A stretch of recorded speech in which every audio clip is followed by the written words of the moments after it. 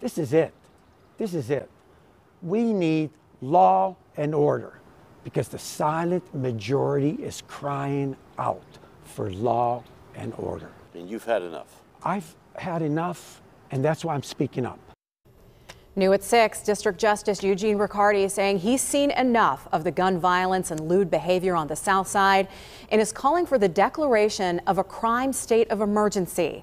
The city has stepped up efforts to rein in the violence, but Ricciardi says new, more aggressive measures are needed. Good evening. Thanks for joining us at 6. I'm Kim Gable. And I'm Christine Sorensen. Ricciardi spoke with KDKA investigator Andy Sheehan about what he believes will restore order to the neighborhood. Andy. Well, the owners of this business came to work this morning to find bullet holes in their business. District Justice Eugene Ricciardi met me here to illustrate a point, saying enough's enough.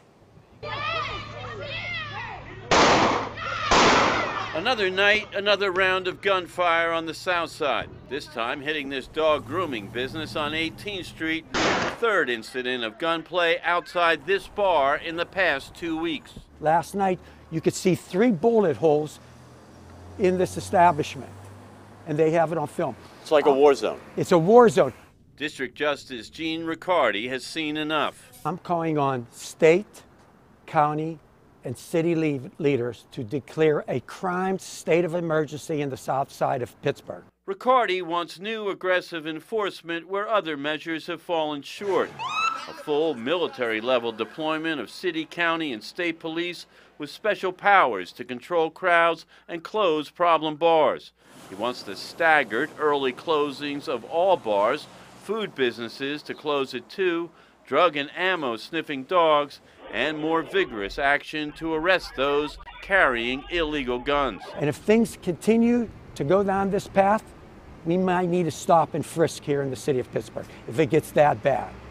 We need to clean this up. As District Justice here on the South Side, Ricciardi does not have the power to declare an emergency and is asking both the District Attorney and Mayor Gainey to do so.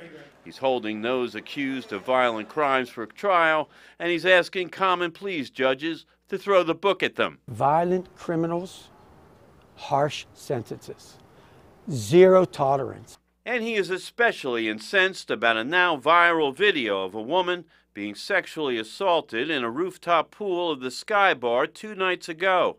In a statement, the bar owners say they are repulsed by the incident and have shut down until further notice, saying, quote, "The climate for operating a business on the South Side has regressed to the point of being unstable and has led to a customer base that is problematic." It stops now.